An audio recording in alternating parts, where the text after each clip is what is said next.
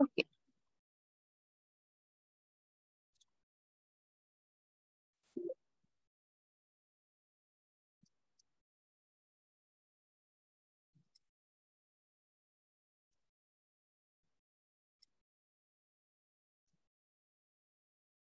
Can you all see my screen? Can you all Yes, see yes. this presentation? Okay, right.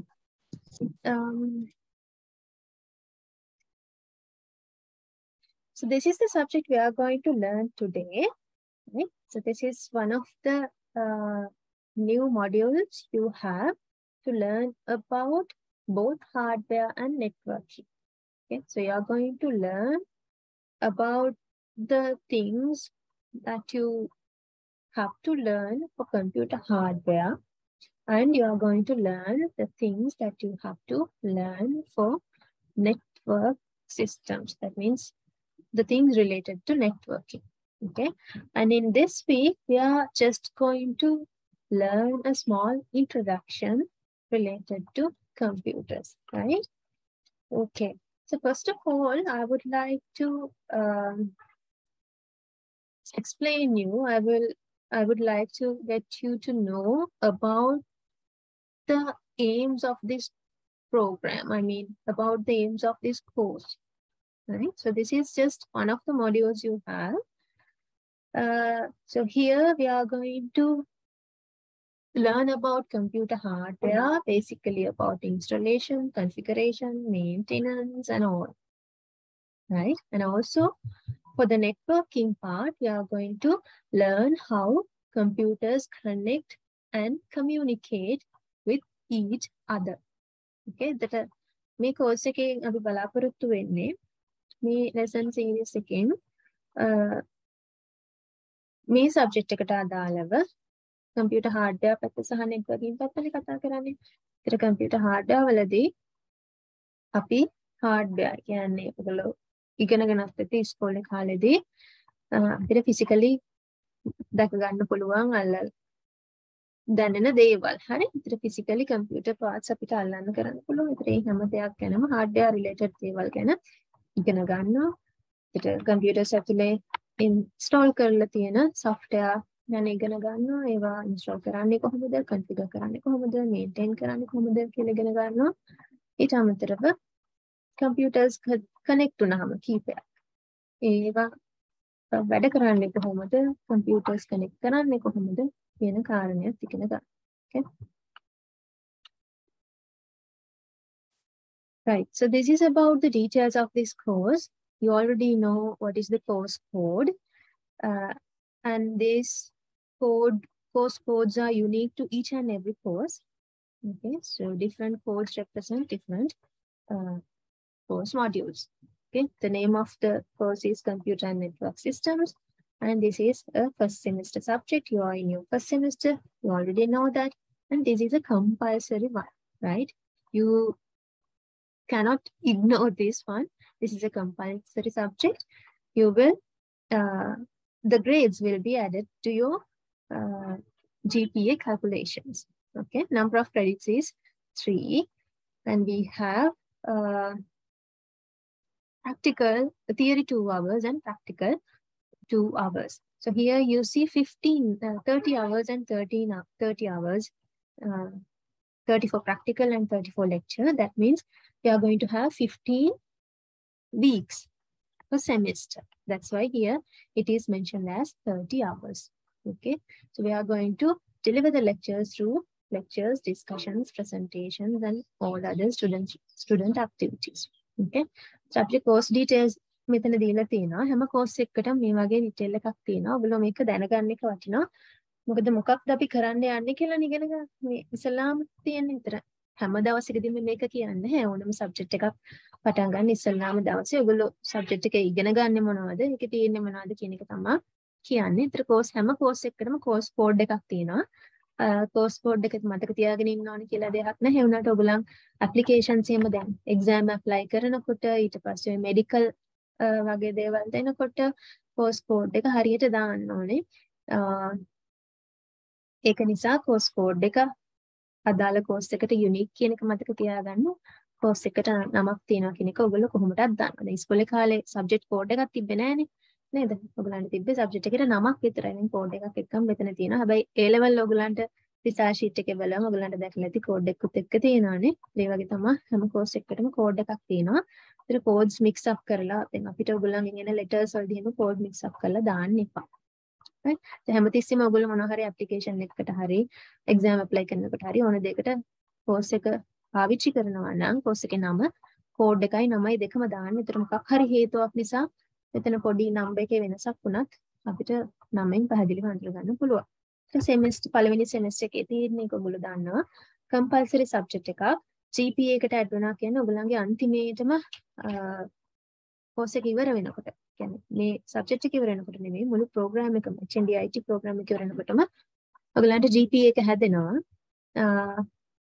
A GPA එකට මේකෙන් ගන්න ලකුණු වලට අදාළ එන grade එක බලපානවා. හරි. ඒකයි කියන්නේ compulsory GPA subject එකක් කියලා. ඒකට credits 3ක් GPA එකට credits 3ක් add වෙනවා. මේකෙන් ටිකක් ඔයගොල්ලන්ට පහු වෙනකොට ඒක තේරුම් ගන්න පුළුවන් වෙයි. දැනට තේරෙන්නේ නැත්නම් උච්චර හිතන්න යන්න එපා. අමතක කරලා දාන්න ටිකට. පැය අපි 4ක් කියලා තමයි යන්නේ. දවසට පැය 4ක් ඔයගොල්ලන් ටයිම් ටේබල් එකේ දකින්න ඇති. මෙතන ඔයගොල්ලන්ට පැය 30යි කියලා දාලා තියෙනවා. lecture hours 30යි practical hours 30යි කියලා. එතකොට lecture hour එකේ සාමාන්‍යයෙන් කරන්නේ theory මේ explain කරගෙන යන එක තමයි කරන්නේ. practical hours වලදී ඔයගොල්ලන්ට activities දෙන එක තමයි කරන්නේ. දැන් group activities වෙන්න පුළුවන්, presentations වෙන්න පුළුවන්, discussions වෙන්න පුළුවන්, assessments, assignments වෙන්න පුළුවන්, ඒ ඕන දෙයක් වෙන්න පුළුවන්. 30යි කියලා තියෙන්නේ semester එකකට සති 15ක්. ඔයගොල්ලන්ගේ first semester එක ඉවර වෙන්න ඔයාලා සති 15ක් complete කරන්න ඕනේ. එතකොට theory එක දවසට පැය 2යි නම් සති 15ට පැය 30යි. ඒක තමයි මෙතන කියන්නේ. Okay, so assessment summary. So these types of assessments will be given to you. Assessment method, number of assessment methods are there. Online quizzes and tutorials, assignments, final examination, right? So your 100% assessment marks will be calculated like this, right? So 20% from the quizzes that we will be giving to you and 20% from the assignments that we will be giving to you. And from the final examination, you will have to earn 60%, right? So whatever the activities that we are doing online are really important, right? අපි online කරන හැම දෙයක්ම සහ physical පටන් ගත්තම ඒ කරන හැම දෙයක්ම ඔයගලන්ට assignments කියලා කියමුකෝ, පැවරුම් කියලා කියන්නේ ඉස්කෝලේ කාලේ. හරි, ඒ දෙන හැම එකක්ම ඔයගලන්ගේ අවසාන ප්‍රතිඵලයට වැදගත් වෙනවා. දැන් ඉස්කෝලේදී එහෙමුනේ නෑ නේද? නමුත් ඔයගොල්ලෝ දැන් අපි මොන හරි අද මම ඔයගලන්ට මොකක් හරි assignment එකක් දුන්නොත් ඒකෙන් ලකුණු වෙනවා නම් ඒ ලකුණු assignments විදිහට අරගත්තම 140ක් ඔයගලන්ට exam එකට කලින් හම්බ වෙනවා. හරි? එතකොට ඉතුරු 160 හම්බ වෙන්නේ final exam එකේ. උදාහරණයක් විදිහට උදාහරණයක් විදිහට අපි ගත්තොත් ඔයාලා final exam එකට 100%ක් ලකුණු ගන්නවා කියලා හිතන්න. හරි? ඒත් final exam එකට 100%ක් ලකුණු ගත්තට එතනින් ලකුණු 60යි ඔයාලට හම්බ වෙන්නේ. හරි? ඉතුරු ලකුණු 40 ඔයගොල්ලන් මේ කරගෙන යන assignments වලින් තමයි cover වෙන්නේ. ඒතර assignments කරේ නැත්නම් ඔයගොල්ලන්ට exam එකට යනකොට assignment mark නැහැ. එතකොට ඔයගොල්ලන්ට exam එකේ result එක එන්නේ නැහැ. මම මේක කලින් ඔයගොල්ලන්ට අර meeting එකේදී කිව්වා ඔයගොල්ලෝ assignments වලට අවම ලකුණු 40ක් ගත යුතුයි. හරි? ඒතර assignment වලට 100% ගත්තොත් සම්පූර්ණ 40% ඔයගොල්ලන්ට එනවා. හරි? එමීට පස්සේ වෙලාවක හදලා බලන්න මම කියන්නේ මොකද්ද කියලා. සල්ලව මතක තියාගන්න අපි day to day ඔයගොල්ලෝ class එකට ඇවිල්ලා කරන assignments පැවරුම් වල ලකුණු ඔයගොල්ලන්ගේ අවසාන grade එකට බලපාන. ඔයගොල්ලෝ ගන්න A එකක්ද B එකක්ද C එකක්ද කියන එකට බලපානවා ඔයගොල්ලෝ ගන්න assignments වල ලකුණු. final exam එක විතරක් නෙවෙයි මේ දෙන assignments, presentations ඒවා හැම දෙයක්ම ඔයගොල්ලෝ හොඳට කරගෙන යන්න ඕනේ. Right? So you will have to do all the ongoing assignments properly because your final grade, whether you are you will be able to get A, B, or C will depend upon the way that you do your assignments. Okay, right. So learning outcomes here. We have set of learning outcomes to be achieved. So at the end of this course, not at the end of this program, at the end of this course, we will be achieving all these outcomes. So at the end of this course module, you can check whether you have achieved all those ILOs as well, right? Learning outcomes as well. Okay, මෙන්න මෙතන තියෙනවා මේවට අපි සාමාන්‍ය කියන්නේ ඔයගොල්ලෝ මේවා මීට කලින් නම් දැකලා නැතුව ඇති.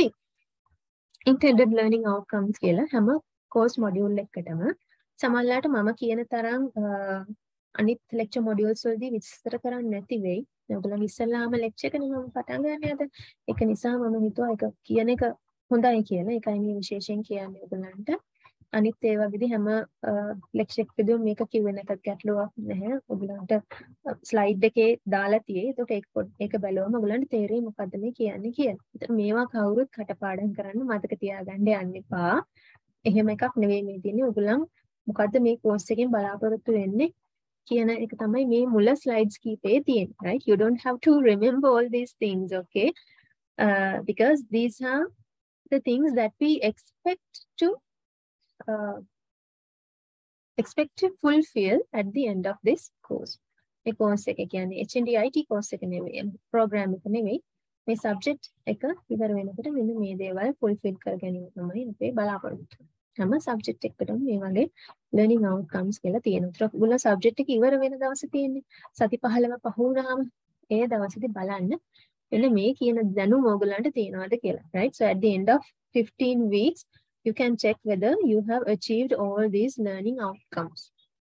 Okay, right. After successful completion of this course, the student should be able to what? Describe how information and data are represented inside computer systems. Right. So you will be learning how data will be represented in computers. Assemble, disassemble, and troubleshoot hardware-related errors on PCs. So you will be able to identify what has happened to your PC if there's an issue, right? So how to solve those things and how to troubleshoot and all those hardware-related activities. Okay. Install various operating systems, right? I think most of the time you are using Windows and Android, right? Android for your mobile phone and Windows for your computer, right? So you will be able to learn different operating systems. Let's see what kind of operating systems you will install here as practice. So you will learn how to install, configure, and troubleshoot. Okay, right. Identify the benefits of a network environment and work in a network environment, right? Okay, now even you are working in a network environment. So we will closely look at local area networks when we are at the time of completing. No, while we are completing this course. Okay. එතකොට අපි මෙන්න මේ කියන දේවල් ටික තමයි ඉගෙන ගන්න හදන්නේ. ඒ ටික ඔයගොල්ලෝ ඉගෙන ගත්තද කියලා ආපහු හරිලා බලන්න. ඉගෙන ගත්තේ නැත්නම් මේ course එක කරුණාට වැඩක් නැහැ. course එක කියන්නේ මේ subject එක කරාට වැඩක් නැහැ. Okay. ඒක නිසා ඉගෙනගෙන තියෙන්න ඕනේ. Right. So now we have come to the presentation and I'm going to explain the content. So whatever the things that we are going to learn from this point onwards will be really useful, and those are the things that you will have to learn, revise, experiment, and you will have to study for your examinations and assessments also. දැන් මෙතනින් එහාට තමයි අපේ පාඩම. නැත්නම් lesson එක තියෙන්නේ. මෙතනින් එහාට ඉගෙන ගන්න හැමදේම දෙයක්ම ඔයගොල්ලෝ මතක තියාගන්න. වචනයක් ගානේ මතක නැති වෙයි. අර මොනවද අපි බලාපොරොත්තු වෙන්නේ කියලා කිව්වනේ උඩින් learning outcomes. හරි, ඒ learning outcomes ගණන විදිහට ඔයගලන්ට මෙන්න මේ දේවල් මතක තියාගන්න, ඉගෙන ගන්න, හොයලා බලන්න තව. මොකද මම කලින් කිව්වා වගේ මේ නෝට් වල හැම දෙයක්ම නැහැ. ලෝකේ තියෙන හැම දෙයක්ම note එක කර දාන්න බෑනේ නේද? So guideline එකක් තියෙනවා. guideline එක බලලා ඒකේ තියෙන දේවල් ඉගෙනගෙන තව අමතර දේවල් හොයලා තමයි මේ තැනට යන්න පුළුවන්. Okay? Any questions so far? තැනට මොනවා හරි ගැටලු තියෙනවද? Right?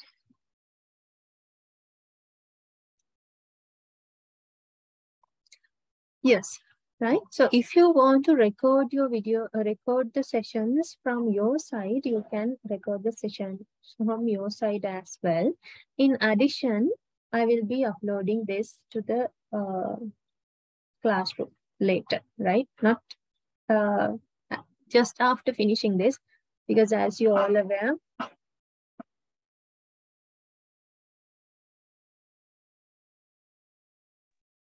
it is difficult to upload at the same time, right? So it will have to be edited up to some level, and I can upload later. Okay.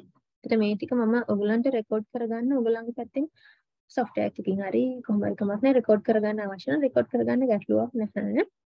recordings මම upload කරනවා. හැබැයි lecture එක ඉවරෙච්ච ගමන්ම recordings upload කරන්න ටිකක් අමාරුයි. මොකද lectures එක දිගට තියෙනවනේ දැන් මේක ඉවරනාම ආයෙ lecture එකක් තියෙනවා. ඒතර සමහරවිට දැන් power cut ආවම මට ආයෙ මේක edit කරගන්න බෑ. අප්ලෝඩ් වෙන්න ටිකක් දැන් මේව පැය දෙකක වගේ sessions යනකොට 2-4 ඔයගලන්ට තේරෙනවා. ටිකක් දිගයි sessions නේ. ඒකට දිග වුණාම මේවා ට්‍රෙන්ඩ් වෙන්නම ගොඩක් වෙලා යනවා. අප්ලෝඩ් වෙන්න ටිකක් වෙලා යනවා. ඒ නිසා කරන පමණටම අප්ලෝඩ් කරන්න බෑ. අමාරුයි. උනට හිමීට අප්ලෝඩ් කරලා තියන්න අත්‍යවශ්‍ය දේවල්. ඊට අමතරව ඔයගලන්ට පැත්තෙන් රෙකෝඩ් කරගන්න පුළුවන්. එහෙම පුළුවන් නම් ඒක පහසුයි. ඒකට ඔයගලන්ට ඒත් එක්කම රෙකෝඩින් එක තියෙනවා. හොඳ ගැටලුවක් නැහැ. Okay.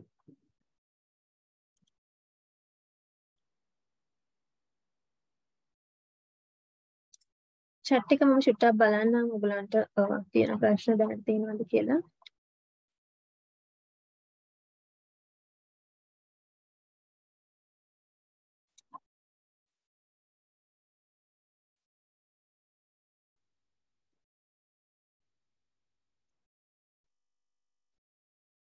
Right. And the other thing, you will have to correctly rename your username because attendance will be recorded, right? I will have to send all these attendance to the office. I will have to submit this. So therefore, properly rename your registration number. And I really appreciate if you can mention your name as well, right? Rename like first give your registration number, thereafter keep a space, mention it, keep a dash or something, and then write your short name. So that will be really good because otherwise I will have to call you number 93, 97, number 1 like that, right? So rather than calling you like that, I really like to call you with your name, by your name. Okay? ඔයගලන්ගේ නමින් කතා කරන එක තමයි පහසු. ඒක නිසා ඔයගොල්ලෝ user name එක registration number එක දාලා ඊට පස්සේ පොඩි dash එක ගන්න ඕනේ. ඉරි කැලක් දාලා ඔයගොල්ලන්ගේ කෙටි නම තින් දැන් සාමාන්‍යයෙන් කතා කරන්නේ අපි අහන්නේ ඔයාලට මොනවා කියලාද මම කතා කරන්න ඕනේ කියලා. අන්න ඒ නම දිග නම දාන්න එපා. කෙටි නම දාන්න. එක වගේ නම් තිබුණාට ගැටලුවක් නැහැ. හිරුනි කියලා දෙන්නෙක් ඉන්න පුළුවන්. ඒක ගැටලුවක් නැහැ. මොකද registration numbers වෙනස්නේ. registration number එකෙත් සමහර අය දාලා තියෙනවා upper cases, lower cases කවලමේ එහෙම දාන්න එපා. ඔයගලගේ registration number එක capital letters වලින් upper cases වලින් තමයි තියෙන්න ඕනේ. ඒකත් මේ වෙලාවෙම හදාගන්න. ඔයගලගේ attendance office එකට යවනවා. හරි. එතකොට සාමාන්‍යයෙන් අපි attendance වල යම් ප්‍රමාණයක් ගන්නවා eligibility බලන්න. attendance නැත්තරම නැත්නම් ඇත්තටම recommend කරන්න බෑ exam ලියන්න, final exam ලියන්න. ඒක නිසා attendance යවනවා. එතකොට ඔයගොල්ලෝ disconnect වෙවි join වුණා කියලා ගැටලුවක් නැහැ. ඔයගොල්ලෝ අතරමැද disconnect වෙන්න පුළුවන් සමහරලාට current එක ගිහිල්ලා පොඩි වෙලාවක් disconnect වෙලා තියෙන්න පුළුවන්. ඒකට ගැටලුවක් නැහැ. ඔයගොල්ලෝ හිටපු වෙලාවේ ඒ ඔක්කොම system එකේ record වෙනවා, right? So don't worry even if you left for a while due to unavoidable reasons like power cut or any other issue, technical issue, because every minute that you are here will be recorded in Zoom, right? So that report is there. So we can consider that. Therefore, don't worry. So rename. First, you give the registration number and keep a small dash, right? And thereafter mention your small short name. Let's say first name or middle name or whatever you like. And forward slash, huh? Not backslash. Registration number के තියෙන forward slash කවුරු අර backslash එක දාලා තිබ්බා. backslash එක නෙවෙයි forward slash තියෙන්නේ. ඒක ඒ විදිහටම පාවිච්චි කරන්න. එහෙම තමයි හරියට registration number එක ලියන්නේ. ඒකට මෙතන එකනේ එකක් තියෙනවා Xiaomi M2.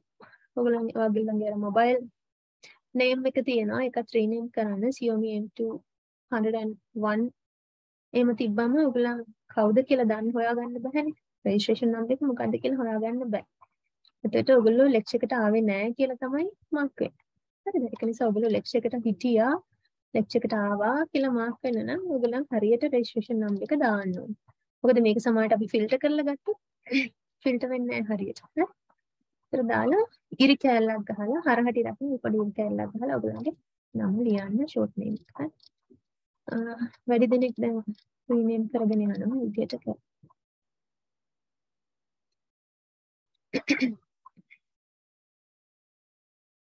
අනිකට හොඳයි.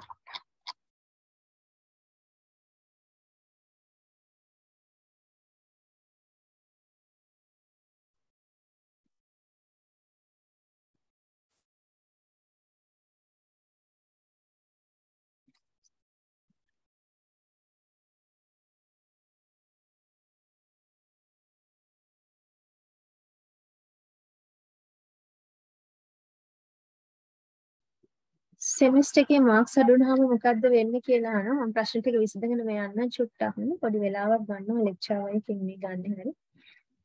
පොඩි වෙලාවක් ගන්න. ඒකට එච්චර වරි වෙන්න එපා මොකද ඒවත් වැදගත් නේ. අඩු වුණාම ඉතින් ඔයගොල්ලන්ගේ ෆයිනල් ග්‍රේඩ් එක අඩු වෙනවා.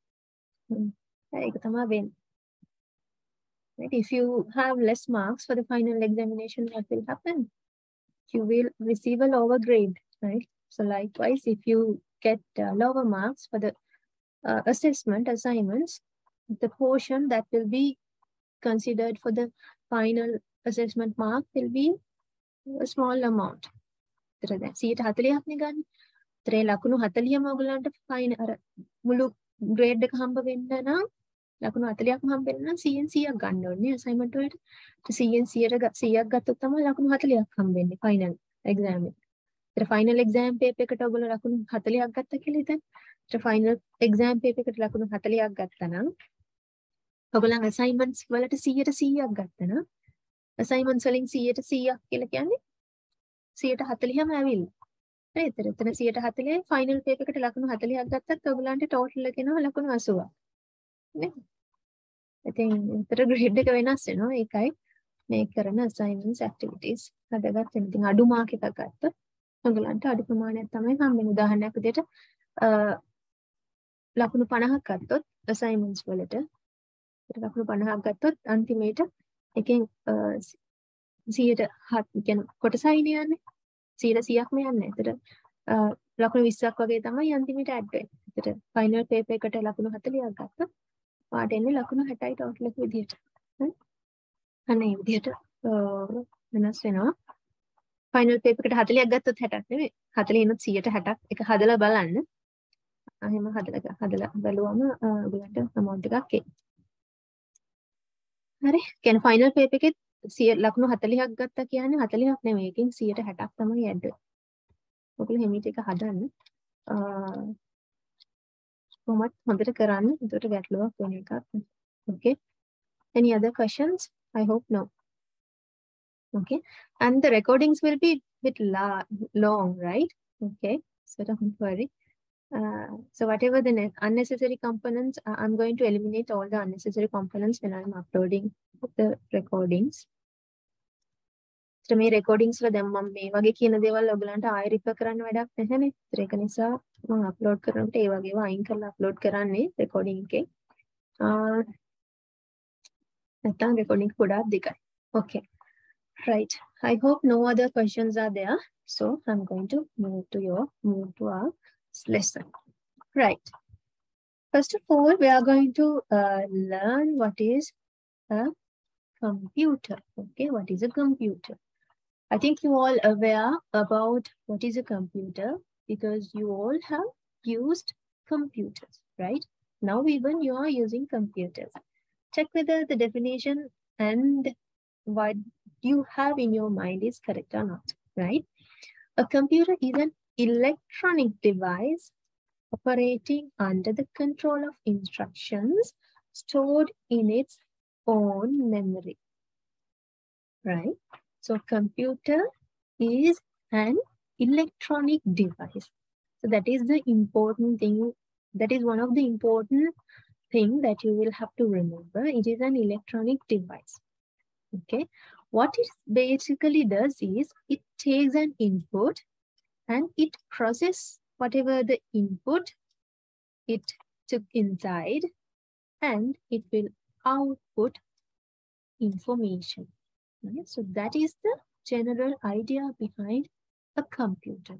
So if anybody asks you what is a computer, then you can simply say a computer is an electronic device that takes data input, that process the data and provide useful information.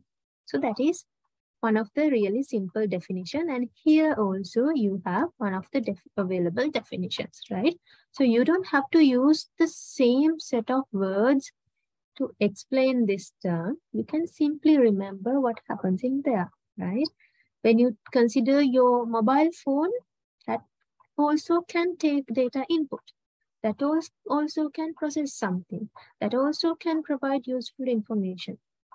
Okay, that means it is again a kind of computer. Okay. So මෙතන අහනවා ඔයගොල්ලන්ගෙන් computer එකක් කියන්නේ මොකක්ද කියලා. විශේෂයෙන් මෙතන වචනයක් මම අන්ඩර්ලයින් කරා. ඒක තමයි ඉලෙක්ට්‍රොනික ඩිවයිස් කියන එක. ඔයගොල්ලන්ට ඉලෙක්ට්‍රොනික ඩිවයිස් එකක් විදිහට තමයි කම්පියුටර් එක දකින්න හම්බ වෙන්නේ. ඒකට සාමාන්‍යයෙන් අපි සරලවම කිව්වොත් එහෙම ඕනම කම්පියුටර් එකක් ඉලෙක්ට්‍රොනික ඩිවයිස් එකක් වෙනවා. ඒ වගේම තමයි ඕනම කම්පියුටර් එකක් ගත්තාම ඒ කම්පියුටර් එකට හැකියාව තියෙනවා data input කරගන්න. ඒ වගේම තමයි ඒ දෙන data process කරන්න. ඊට පස්සේ ඒ process කරපු data informations විදියට එහෙම නැත්නම් තොරතුරු විදියට එළියට දෙන්න. මේ කියන activities තුන කරන electronic device එකකට තමයි අපි computer එකක් කියලා කියන්නේ. මේ වචන මේ විදිහටම ඔයගොල්ලන් මතක තියාගන්න අවශ්‍ය නැහැ. මේ electronic device එකක් කියන එක මතකේ තියාගන්න. ඊට අමතරව මේ සිදුවෙන activities තුන, මේ සිදුවෙන දේවල් තුන මතක තියාගන්න. මොකද්ද කරන්නේ? computer එක data input කරගන්නවා, data process කරනවා, useful information එළියට දෙනවා. ටික තමයි computer එකකින් වෙන්නේ. Right. Data and information. Here we have some more detail about data information. Here we have two terms, data and information, right? So whenever we refer to these two terms, we feel both are same, but these two are different things. Okay, these two are not same things. These two are two different things. Data means usually raw facts. We cannot use those things to make really good decisions, right? So we are not going to use all those for decision making. For an example, here you have a set of student names, set of exam marks, right? For an example, here see, I think this is clear to you. Here you have set of names and numbers, and here you have a set of amounts, right? I think cost. So we cannot have a clear idea about these set of data. We don't know why these names are listed and what are these, right? So if you have set of students' names, you have no idea. You will feel those are just set of names, right? But information means processed data. We do different types of operations upon the data we input, and thereafter we receive information, and from those information we can have a clear decision making. අපිට මෙතනදී data සහ information කියලා කිව්වම දෙකක්. දත්ත හා තොරතුරු. දෙවර්ගයක් එකම දේ ගැන නෙමෙයි කියන්නේ. දත්ත කිව්වම කියන අමු දත්ත raw facts කියලා. අපි සාමාන්‍යයෙන් ගත්තම මෙතන උදාහරණ තියලා තියෙනවා. මම ගමු. ස්ටුඩන්ට් කෙනෙක්ගේ නම තියෙනවා, exam marks තියෙනවා, exam එකේ status තියෙනවා. හරි. ස්ටුඩන්ට් කෙනෙක්ගේ නම ගත්තම නම් ගොඩාක් ඔයගලන්ට මේ ක්ලාස් එකේ තියෙන නම් ටික මම බෝඩ් එකක ලියන්න කියලා කිව්වොත් ඔයගලන්ගේ නම් ඔයගොල්ලෝ එක දිගට ලියාගෙන යයි නේද නම් ටික. ඉතින් එහෙම නම් ටික ලියාගෙන ගියා කියලා තේරුමක් තියනවද? නෑ. ඉතින් අපිට නම් ටිකක් කියලා විතරයි එකෙන් ගන්න පුළුවන් ඩිසිෂන් එක නේ. ඊට වඩා දෙයක් එක හිතා ගන්න අමාරුයි. එතකොට එහෙම අපිට වැදගත් ඩිසිෂන් එකක් ගන්න බෑ. නිකම්ම ඩේටා ටිකක් තියෙනවා. ඉතින් අපි මොකද කරන්නේ? ඉන්ෆර්මේෂන් බවට ඒවා පත් කරනවා. කොහොමද පත් කරන්නේ? ඒවා මත මොකක් හරි ඔපරේෂන් එකක් කරන්න ඕනේ. උදාහරණයක් විදිහට ගත්තාම අපි ඔයගොල්ලන්ගේ නම් ටික එක ඕඩර් එකකට හදනවා. ඒතර තනින් තනින් නම් මෙහෙම තියෙන්නේ නැතුව මේ ඕඩර් එකට නම් ටික තියනවා කියලා පිළිවෙලට හදන්න පුළුවන්. සෝට් කරන්න පුළුවන් මොනවා හරි exam marks තියෙනවනම් exam marks ටිකක් එහින් මේ ලකුණු 60 70 80 එහෙම තිබ්බම එකපාරට අපිට decision එකක් ගන්න අමාරුයි. අපි සෝට් කරලා හදාගත්තට පස්සේ අපිට ලේසියෙන්ම අඩුම ලකුණු වැඩිම ලකුණු ඊට පස්සේ මැද හරි ඉන්න කට්ටිය කවුද අන්න ඒ වගේ decisions වලට එන්න පුළුවන්. හරි. ඒතර information කියන්නේ data process වුණාට පස්සේ අපිට ලැබෙන දේවල් වලට තමයි information කියලා කියන්නේ. ඒතර computer එකකින් කරන්නේ data information බවට පත් කරන එක. Okay. So here you have 3 parts of information. We usually call this information processing cycle. And so you will have data and you will process information inside the computer. And once you have processed your data inside the computer, then you will have useful information, right? You can insert this set of data into the computer and create a report like this. Right? So computer is an electronic device that is capable of doing this thing. Okay? It can input data. It can provide useful information. මෙතනදී ඔයගලන්ට කියන්නේ computer කියන්නේ data input කරගෙන useful information දෙන්න පුළුවන් electronic device එකක් කියන එක. Okay. Any questions so far?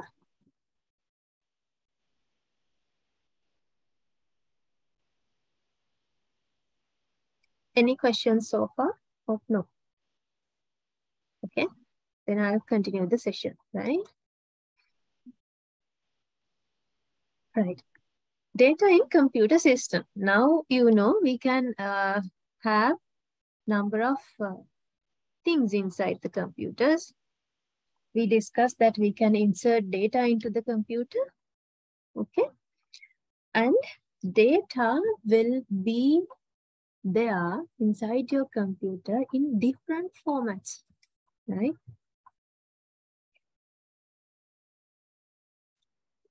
So all these data will be there inside your computer in different formats. And these are the formats that you will be working with. Okay. Usually the computing systems are complex devices dealing with a vast array of information categories, right? We have a lot of information. We have a lot of information inside our computers, and those information could be categorized into different types, right? So based on the different types, usually we use different applications. For an example, if you have, let's say, if you have an image, right? So you will usually open that with an appropriate application, right? If you have a document, then you will use Word, Microsoft Word to open it. And if you have audio, then you will play that with an audio player. If you have a video, you will play that with a video player. Okay. So different applications are also there inside the computer to work with whatever the data you have inside the computer. Okay. So මෙතන තියෙන්නේ මේ slide එකකින් කියන්නේ ඔයගලන්ගේ computer එක ඇතුලේදී data දකින්න පුළුවන් මොන විදිහටද කියලා. Text විදිහට තියෙන්න පුළුවන්, audio විදිහට තියෙන්න පුළුවන්, images graphics විදිහට තියෙන්න පුළුවන්, video විදිහට තියෙන්න පුළුවන්. මේවා ඔයගොල්ලන්ට අමුතුවෙන් මතක තියාගන්න දේවල් නෙවෙයි ඇත්තටම. මොකද ඔයගොල්ලෝ මොබයිල් ෆෝන් එකත් එක්ක වැඩ කරත් තියෙන වර්ග මේ විදිහට කැටගරයිස් කරන්න පුළුවන් නේද? ඔයගොල්ලන් ගාව ඩොකියුමන්ට්ස් තියෙනවා, පින්තූර තියෙනවා, වීඩියෝස් තියෙනවා, MP3 ඔඩියෝ විතරක් තියෙන ඒවා තියෙනවා. හරි. එතකොට මේ කියන එක එක වර්ගයේ data සමහර වෙලාවට ඔයගලන්ට ඕපන් කරගන්න ඕන වුණාම ඔයගලන්ට බලන්න ඕන වුණාම ඔයගොල්ලෝ එක එක ඇප්ලිකේෂන්ස් පාවිච්චි කරනවා. ඔයගොල්ලෝ සරල උදාහරණයක් ගත්තොත් ඔයගොල්ලෝ වීඩියෝ එකක් ප්ලේ කරන්න Word එකකින් බෑනේ. නේද? Word එකෙන් ප්ලේ කරන්නේ ඔයගොල්ලෝ වීඩියෝ එක ඔඩියෝ එක ප්ලේ කරනකොට ඒකටම තියෙන software එකක් පාවිච්චි කරනවා. play එකක් පාවිච්චි කරනවා. හරි. එතකොට කම්පියුටර් එකේ data තියෙන්නේ මොන විදිහටද කියන එකත් අපිට වැදගත්.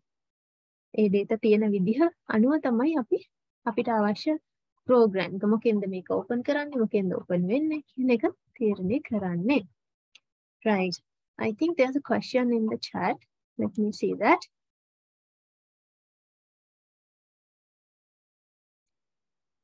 Okay. So whatever you feel to write down, you can write down. For an example, I have already shared this material with you. So you can download this if you wish to download. This is in your Google Classroom, right? And you can annotate if you wish to. And whatever the additional things can be mentioned. ඔයගොල්ලන් මෙහෙම දැන් ඉස්සර නම් ගොඩක් වෙලාවට දැන් අපි physical sessions කරනකොට ළමයි මේ lecture materials print කරගත්තා. දැන් නම් cost එක වැඩිනේ print කරගෙන ඔයගොල්ලෝ කරන්නේ උගන්නන වෙලාවට දැන් මම මේකේ තියෙන ටික විතරක් කියලා නවත්තන්නේ නැහැනේ. නේද? ඔයගොල්ලන්ට ඒක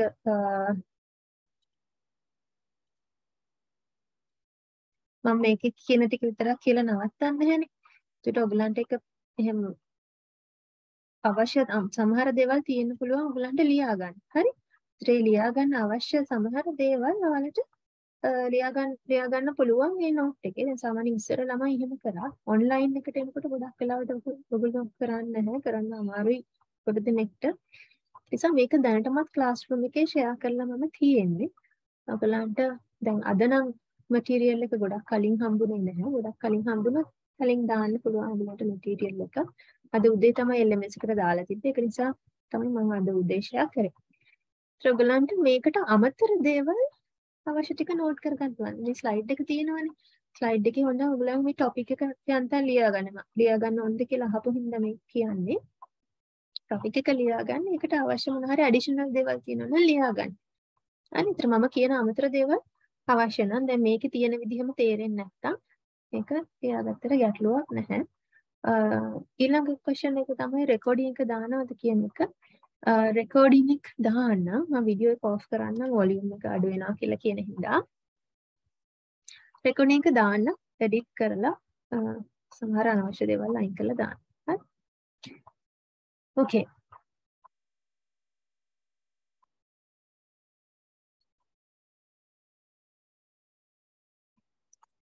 Right. I think now you have a clear idea about data and information, right? So that data means raw facts and you cannot take useful decisions upon data, but information means processed data and you can use this information for decision making. Okay. And here you have how data is represented in computers. There are different types of data: text data, audio data, image and graphic data, and videos as well. Okay. And the other thing is, when we represent data in computers, we cannot represent as it is, right? You see these letters like this, but inside the computers, these letters will not be stored as it is. These images will also not be stored as it is. Okay. The computer represents data in different ways, right? So here we have two ways that computers use to store its data. Now, ඔයගොල්ලෝ data ලියා ගන්න පොතක ලියා ගන්නවා නම් මේ අකුරු මේ විදිහටම චිත්‍රයක් අඳිනවා නම් ඒ චිත්‍රය ඒ විදිහටම අඳලා තියා ගන්නවානේ. උනාට කම්පියුටර් එක ඇතුලේ ඔයගොල්ලෝ දන්නවා කම්පියුටර් එක ගලවලා බැලුවොත් මොනවද තියෙන්නේ? හાર્ඩ්වෙයානේ තියෙන්නේ. සමහරවිට ගලවලා බලලා තියන අය ඉන්න පුළුවන් මෙතන.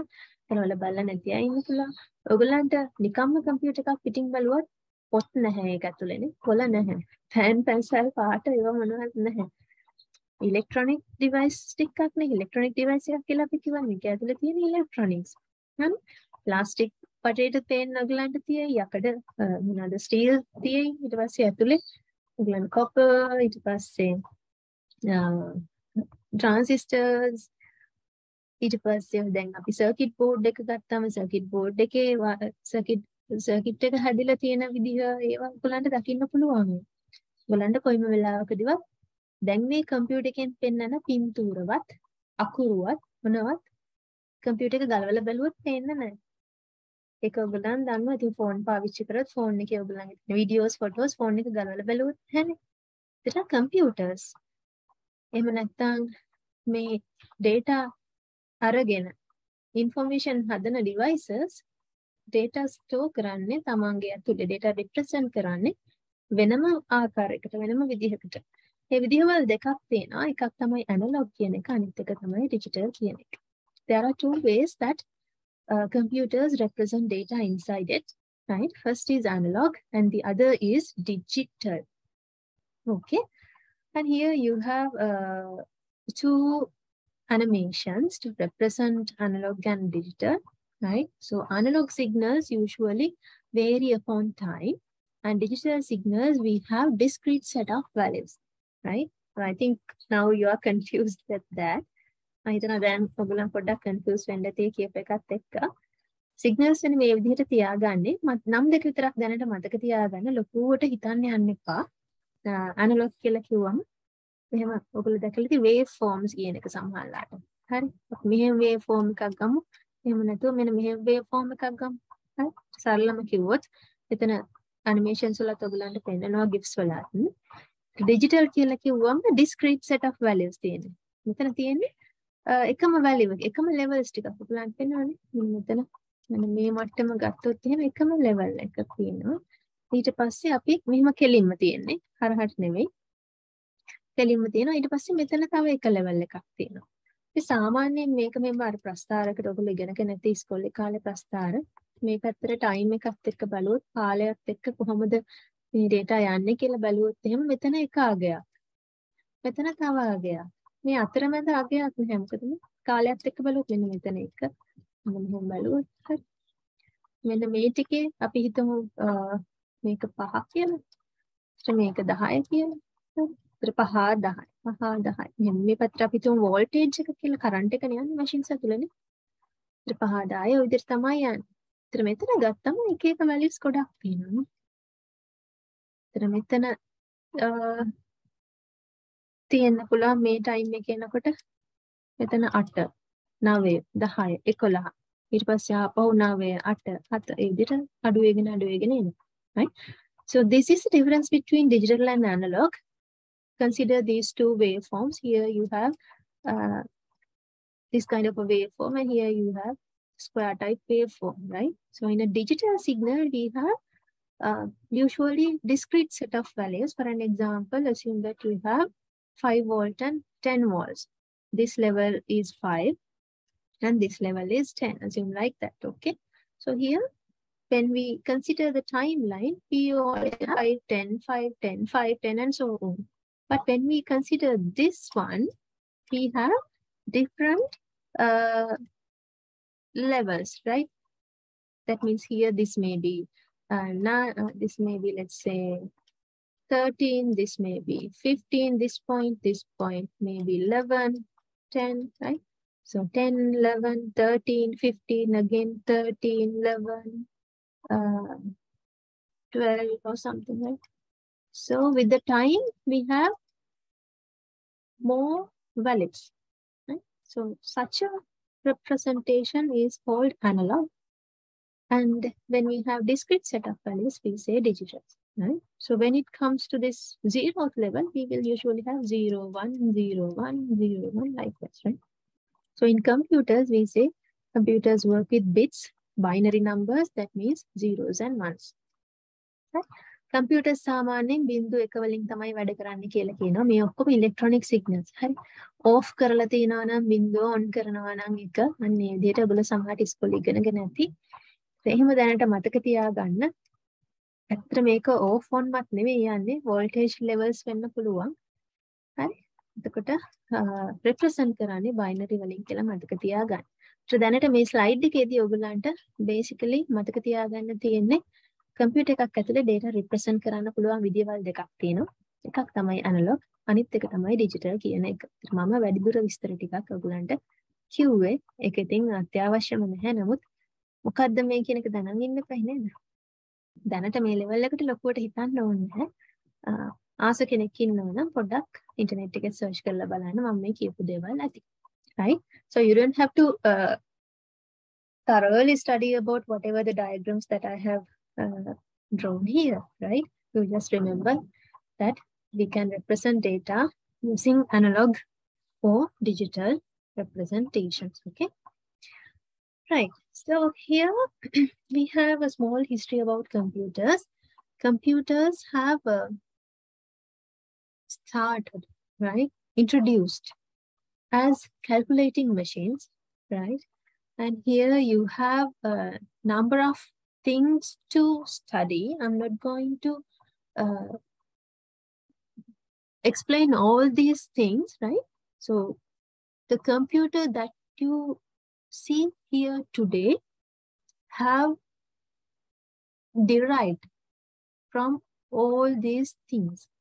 ඔයගොල්ලෝ අද පාවිච්චි කරන කම්පියුටර් එක අද මට්ටමට ඇවිල්ලා තියෙන්නේ මෙන්න මේ කියන දේවලුත් එක්ක. ඒතර මෙතන මේ ඉතිහාසය ගැන කතා කරනකොට තියෙන දේවල් කම්පියුටර් එකක්ම කියලා කියන්න අමාරුයි. Right? Here you have calculating machines, light rule, Pascal's adding and subtraction machines, right? Punch card systems. So all these things considers to be the history of computers, but these devices and these things cannot be really seen as computers, but still those are computers because those devices accepted things, accepted data, and then converted into information. But when we consider about the definition now, we represent it as electronic machines, right? So මෙතන ඔයගොල්ලන්ට තියෙනවා devices පරණ ඔයගොල්ලන් ඉතිහාසය ගත්තම ඉතිහාසයේදී ඔයගොල්ලන්ට දකින්න පුළුවන් devices සහ use කරපු technologies ඒවා ගොඩක් දේවල් මෙතන ඔයගොල්ලන්ට දකින්න තියෙනවා. මේ ගැන ඔයගොල්ලන් පොඩ්ඩක් search කරලා බලන්න. හරි විස්තර කියන්නේ මොකද අර ගොඩ කියන එක තේරුමක් නැහැ. abacus එක ගත්තත් මේකේ mathematical operation ඔයගොල්ලන්ට කරන්න පුළුවන්. හරි ඒතර computers මට්ටමනේ computer එකකින් දෙයක් කරගන්න මට්ටමට එන්න කලින් ඒක ඒ වෙන්නේ කොහොමද කියලා හිතන්න ඕනේ. මේ හිතන මට්ටමට ඇවිල්ලා තියෙන මෙන්න මේ කියන දේවල් එක්ක. හරි. ඉතින් මේවා වැඩ කරන්නේ කොහොමද කියන එක ඔයගොල්ලන්ට අවශ්‍ය නැහැ ඇත්තටම. නිකන් මතක තියාගන්න roughly මොනවද මේ දේවල් කියලා. පොඩ්ඩක් ඔයගොල්ලන් group activities වලට යනකොට මේවා search කරලා බලන්න තියෙනවා. ඒතර ඔයගොල්ලන්ට වැඩිදුර විස්තර බලා ගන්න පුළුවන් වේවි. Right? So I'm not going to explain all these things, right? You don't have to remember how these things work, right? Because we are not using these things. These are these belongs to history. Okay. So we are going to do a small group activity related to this. So while doing that, you will be able to know what are all these things. Okay. Right. And thereafter, we are going to talk about generation of computers. We have 5 generations. Remember that. Generations are named as it is. That means first generation, second generation, third, fourth, and fifth generation. That is how generations are defined. And each and every generation, there is a special technological components. And that technological component is what is mentioned within the brackets. Okay. So මෙතන ඔයගලන්ට තියෙන්නේ computers වල computer generations. computer generations පහක් තියෙනවා. ඒ නමින්මයි තියෙන්නේ. කියන්නේ පළවෙනි generation එක first generation, second generation, third. අතීතයේ ඉඳලා දැන් වෙනකන් කොහොමද generations විදිහට අපි computers categorize කරන්න කියන එක තමයි තියෙන්නේ. වරහන් ඇතුළේ තියෙන මේ කාලෙදී ප්‍රධාන technological component එක විදිහට තිබුණේ මොනවද කියන එක. හරි. එතකොට මේ එක එක කාලවල වල තිබුණ technological components මෙතන තියෙනවා. So this is the first generation, and first generation is in between these years 1940 to 1956, right? So the technological component was vacuum tubes, and when we consider these computers were huge, right? So it was of size of a room, right? It was really large. Okay, and when we think about the electricity it consumed, right? Then it consumed a lot of electricity as well, right? And when you are instructing the computer, when they were to instruct the computer, it was really difficult to instruct the computers because they had to instruct the computers using machine language. Okay, right. Computational power was also really limited. Give me a second.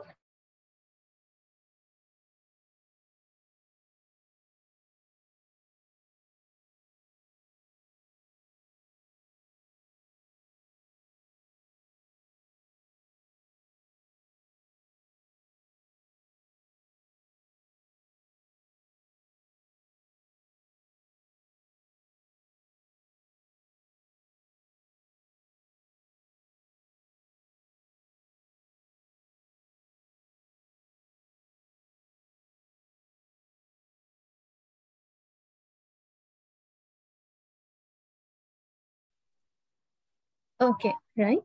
So this is about first generation.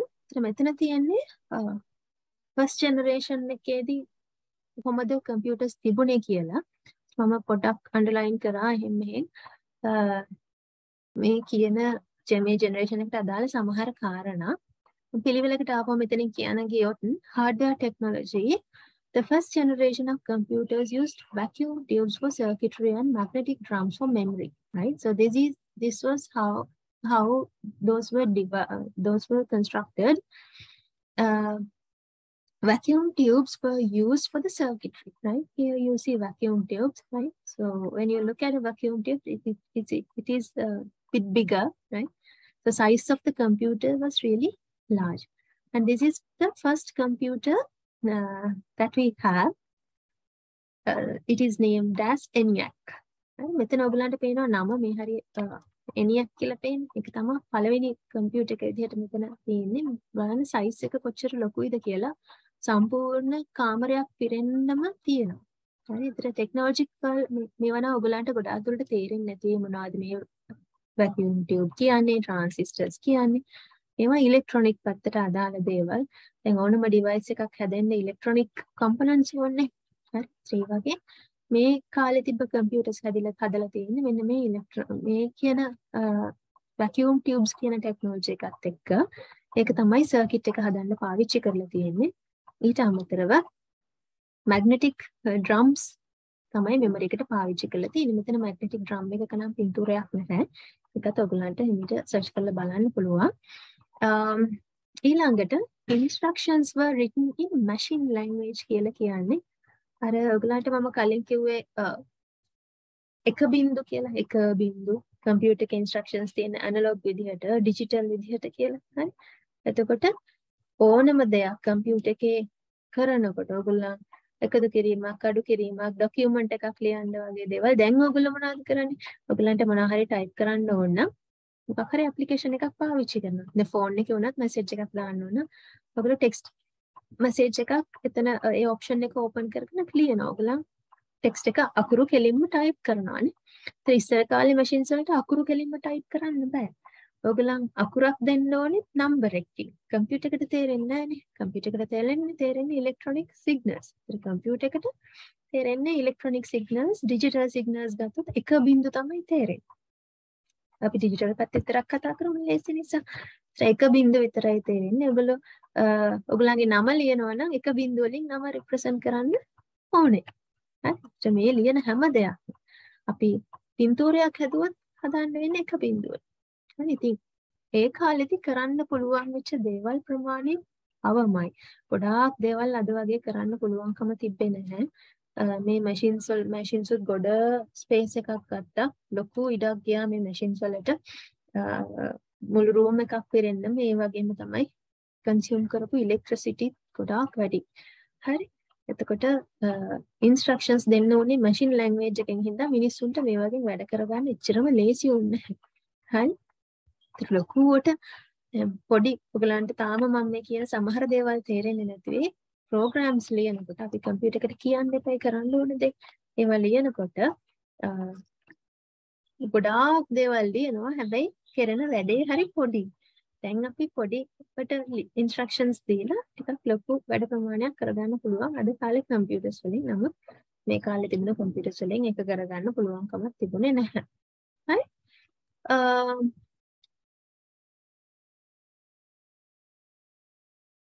Okay. Physical appearance, okay. There are applications, scientific applications, universal automatic computer, UNIVAC and ENIAC, right? So it's two examples are there, UNIVAC and ENIAC. Remember those two examples. Remember the technology, right? Hardware technology as well, right? So when it comes and some of the features. එතන මේ වගේ ඔයගලන්ට මතක තියාගන්න වෙන්නේ මොකද්ද generation එක? ඒ generation එකේදී පාවිච්චි වෙච්ච ටෙක්නොලොජි, හાર્ඩ්වෙයාර් ටෙක්නොලොජි එක මොකද්ද? අයිඩියා එකක් තියාගන්න.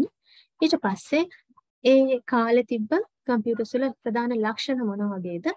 සහ උදාහරණ. ඒවා තමයි තියෙන්නේ, right? Okay. Now shall we do a small activity regarding this? Then I think you won't feel really bored. Okay.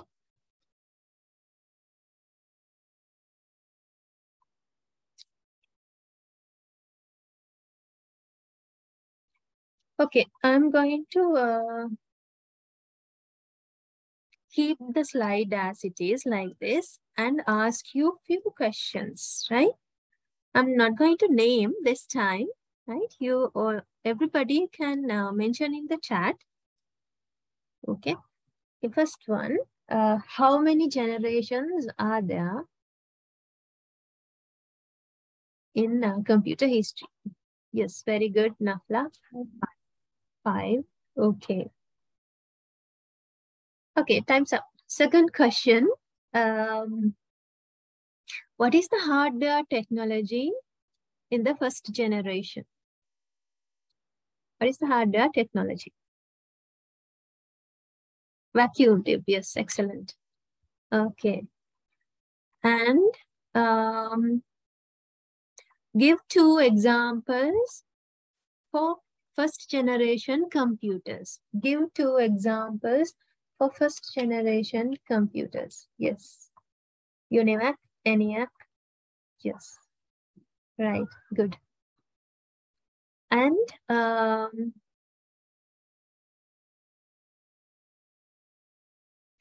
what can you tell about the physical appearance or the space first generation computers took? Very big, yes, very big. It took large space. Right? So you can write that in your own words, right? You don't have to use the same sentences that are used in this slide. You can just have an idea, right? How people, the final question, okay? How people instructed the computers? What languages they used to instruct the computers? Machine language, yes, right? Zeros and ones. Very good. Okay.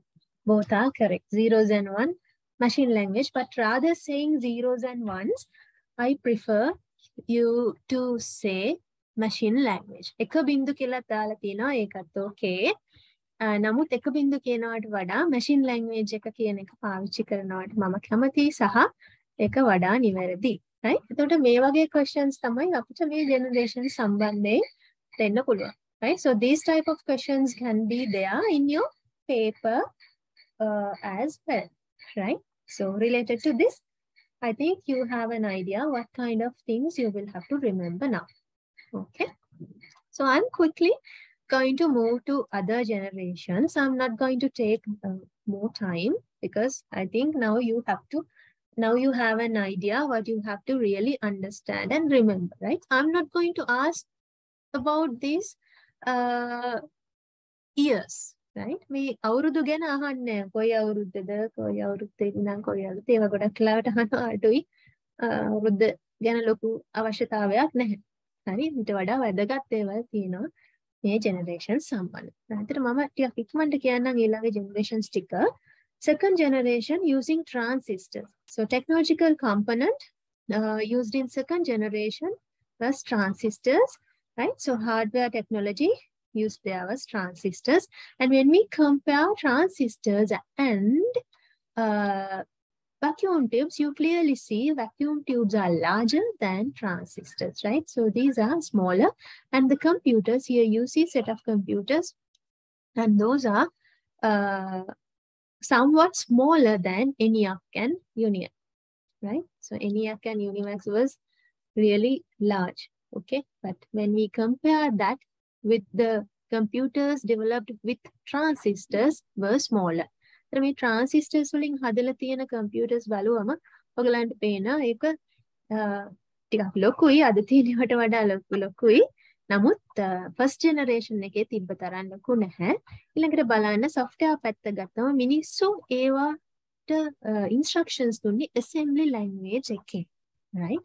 So people instructed these computers using assembly language. First one, what was the language? Machine language. See, machine language was written like that, 0, 1, 1, 0, right? So if you want to write your name, you will have to use zeros and ones. You should have to have a way to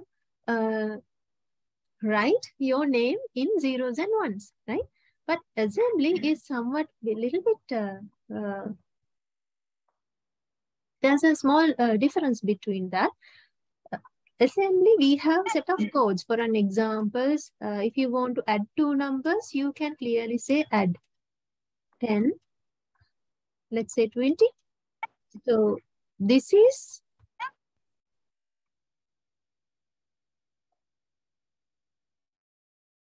assembly, right? Assembly, we have set of codes, and these are somewhat familiar to human, okay? But if you want to add two numbers in binary, what you will have to do? You will have to give ones and zeros, right? Operations should also have to be given in zeros and ones. And number 10, you know how to represent number 10 in binary, and you know how to represent number 20 in binary.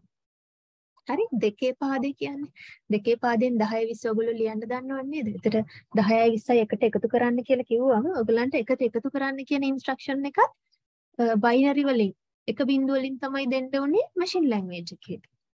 හරි. නමුත් assembly වලදී එහෙම ඕනේ නැහැ. අපිට මේ විදිහට decimals මේ විදිහට ලියලා codes තියෙනවා. add වලට code, sub වලට code, කියන්නේ subtraction අඩු කරන්න. අන්න ඒ වගේ පොඩි commands තියෙනවා. ඒ commands පාවිච්චි කරලා programs ලියන්න පුළුවන්. ඉතින් පළවෙනි generation එකේ programs ලියනවට වඩා දෙවනි generation එකට ආවම programs ලියන්න මිනිස්සුන්ට ටිකක් ලේසි. ඇයි? මේ add කියන වචනේ අපිට තේරෙනවනේ. එක බින්දු කියන එක අපිට හරියට අපිට තේරෙන්නේ නැහැ. ඒක මතක තියාගන්න අමාරුයි නේද?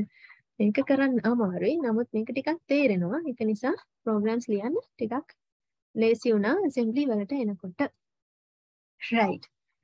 And computation time, first it was milliseconds, right? And here it was microsecond. That means it's becoming faster. I think you clearly understand what happens here. Early machines were not really faster, but when it comes to newer generations, what has happened? All the machines have become faster. Then අලුතෙන් එනකොට මොනවද වෙලා තියෙන machines ටික ටික වේගෙ වැඩි වෙනවා. බලන්න කලින් semester එකේ නෙවෙයි කලින් generation එකේ ඔයගලන්ට milliseconds වලින් තමයි computational speed එක මෙතන සඳහන් කරලා තියෙන්නේ. ඊට microsecond ඔයගොල්ලෝ milli micro කියන එක අඳුරනව නේද? කිලෝ, මෙගා, ගිගා ඒ වගේ අඳුරනවා වගේ milli, micro, nano ඒවා මම හිතනවා අඳුරනවා ඇති කියලා. නැත්තම් පොඩ්ඩක් මතක නැත්තම් lesson එක ඉවර වුණාම ඔයගලන්ට breakout rooms දුන්නාම ඔයගොල්ලෝ පොඩ්ඩක් search කරලා බලන්න කොහොමද මිලි මයික්‍රෝ නැනෝ වෙනස් වෙන්නේ කියලා. හරි? ඒතර වේගය එන්න වැඩි වෙලා තියෙනවා. මොනවා හරි වැඩක් කරන්න දුන්නාම එයාට මයික්‍රෝසෙකන්ඩ්ස් ගානක් තමයි යන්නේ. එහෙම අපි හිතමුකෝ උතර ලේසි. හරි? ඒතර කලින් ෆස්ට් ජෙනරේෂන් ඒවට මොනවා හරි වැඩක් කරන්න දුන්නාම මිලි සෙකන්ඩ්ස් ගානක් යනවා කරන්න. දැන් සෙකන්ඩ් ජෙනරේෂන්ස් වල මැෂින් එකකට ඒ වැඩේම දුන්නාම මයික්‍රෝසෙකන්ඩ්ස් ගානක් තමයි කාලය ගත වෙන්නේ. Right? So size of the computers were also reduced. I have already explained that, right? And commercial productions of these computers was very high. And here IBM, I think you already, now even you are aware about IBM machines, right? And these are some example machines in that generation, right? So application area, see, because of the difficulty of writing programs, first generation computers were usually used for scientific applications. But when it comes to second generation computers were developed for commercial applications as well, right? Because writing programs were a little bit easier than previous generation. Program ලියන්න ටිකක් ලේසි වුණ නිසා මේ කාලේ වෙනකොට commercial. හරි? commercial කියන්නේ මොකක්ද සිංහලෙන් කියන්නේ? වාණිජමය වශයෙන් නිෂ්පාදනය කරන්න පටන් ගත්තා මේ වගේ computers ලොකු ආයතන වලට. මේ IBM ඔයගොල්ලෝ දැනටත් දන්න ආයතනයක්. ඉතින් එතන තියෙන example computer එකක්. එතන CDC කියලා computer එකක් නම් කරලා තියෙනවා. PDP කියලා නම් කරලා තියෙනවා. Hari, ඒක තමයි second generation එක. And when it comes to third generation, here we have integrated circuits or ICs. I think you already know about ICs. As I remember, we learned about ICs at grade 10, right? 10 වසරේදී වගේ මම හිතන්නේ මේව ගැන ඉගෙන ගන්නවා. Transistors, ICs, ඒවා ගැන ඉගෙන ගන්නවානේ. So this is what we refer to as integrated circuits. ICs, right? So this is also really smaller. So hardware technology used in third generation is ICs, right? So here we use high-level programming languages. And in this course also, you are going to learn a set of higher-level programming languages. Computing characteristics, computation time was in nanoseconds, right? Milli, micro, now it has come to nano. Physical appearance, quite small, and application become accessible to mass audience. That means not only for commercial applications, other people also were able to obtain this kind of computers, right? Here you have two examples for third generations, right? These are, this is that kind of a machine. And itra me third generation එනකොටත් බලන්න size එක අඩු වෙනවා, technology එක develop වෙනවා, computer එකෙන් වැඩක් කරගන්න යන කාලය එන්න අඩු වෙනවා. ඊට පස්සේ පාවිච්චි කරන මිනිස්සුන්ගේ ප්‍රමාණය සහ එක පාවිච්චි කරන්නේ මොන පුද්ගලයන්ද කියන එකත් එන්න වැඩි වෙනවා. මුලින්ම සයන්ටිස්ට්ලා විතරයි වැඩේ පටන් ගත්තේ. ඊට පස්සේ වාණිජ ආයතන පටන් ගත්තා. ඊට පස්සේ සාමාන්‍ය ආයතනත් ඒවට සම්බන්ධ වුණා. මිනිස්සු උනත් වෙන්න පුළුවන් එක්ස්පෙරිමන්ට් කරන්න. ඊළඟට fourth generation මේකේ high level language කියලා කොහොම අපි දැනට ඔයගලන් ඉදිරියට ඉගෙන ගනීවි high level languages කියන්නේ මොනවද කියලා. අපිට තවත් ගොඩක් පහසුවෙන් program ලියන්න පුළුවන් languages තමයි higher level languages කියලා කියන්නේ. Fourth generation we use microprocessors. And here, see, it is from 1971 to present. Present means nowadays also we are using microprocessors, right? අපි දැනට පාවිච්චි කරන්නේ microprocessors, right? Software MS-DOS and GUI based MS Windows. GUI means graphical user interface, right? Nowadays we have buttons to click. We have options to select. We have a beautiful graphical user interface we can clearly navigate with, right? We can clearly, we can easily communicate with the computer because of these GUIs, graphical user interfaces. Okay. characteristics, computation time is in picoseconds. Okay, really fast and really small than older generation computers. Commercial purpose and personal computers. We all have this kind of computers, right? Okay. ඉතින් මෙතන තියෙනවා අපි දැනට පාවිච්චි කරන computers සම්බන්ධයෙන්. ඊට පස්සේ අපිට තියෙනවා ඉදිරි අනාගතේ පාවිච්චි කරන්න බලාපොරොත්තු වෙන්න පුළුවන් කියන එක. කියන්නේ දැනටත් අපි පාවිච්චි කරන ඒවා සහ අනාගතයේදී පාවිච්චි වෙන්න නියමිත එක්ස්පෙරිමන්ට් මට්ටමේ තියෙන හැමදේම තමයි 5th generation එකට ඇතුළත් වෙන්නේ. 5th generation includes whatever we use present with some special features and whatever the things we are experimenting now for future use, right? Here also we say present from 1971 to present. Here also we say present, right? So present means still we are in these two areas, right? We are using whatever the computers developed with microprocessors, and we are going to further enhance them, right? අපි 4th 5th generations දෙකේම ඉන්නවානේ දැනට. කියන අපි microprocessors තියෙන computers පාවිච්චි කරන ගමන් අනාගතයේ වෙනුවෙන් experiments කරනවා, develop කරන්න, try කරනවා තවදුරටත් මේ කියන computers වැඩි දියුණු කරන්න, enhance කරන්න බලාපොරොත්තු වෙනවා. හරි, ඒක නිසා අපි මේ generations දෙකේම ඉන්නවා. අතර 5th generation එකේදී technological components ගත්තම microprocessors මයි තියෙන්නේ. මෙතන artificial intelligence කියන්නේ එතන hardware component එකක් නෙවෙයි. ඒක මතක තියාගන්න. AI artificial intelligence කියන එක ඒක technology එකක්. ඒකට microprocessors තමයි මේකෙදිත් පාවිච්චි වෙන්නේ. හරි. ඒකට AI technology පාවිච්චි කරලා ගොඩාක් අපි වැඩ කරගන්නවා. ගොඩාක් ඔයගොල්ලෝ search කරලා බලුවොත් අපිට එක දේවල් predict කරන්න පුළුවන්, analyze කරන්න පුළුවන්. We can predict number of things, we can analyze things with AI, artificial intelligence, and it is not a hardware component. Remember that, okay? We are still using computers with microprocessors, right? So these kind of things can be done with computers in this generation. Super large scale integration, parallel processing, AI, natural language processing, speech recognition, virtual reality, VR, satellite links, robotics, right? So number of applications are there that uses this generation computers, okay? මේ අන්තිම generation එක පොඩ්ඩක් වෙනස් කලින්ට වඩා ටිකක් අර technology පැත්තට බර දේවල් ටිකක් තියෙනවා. මෙතන තියෙන්නේ මෙවට කරන්න පුළුවන් දේවල්. හරි.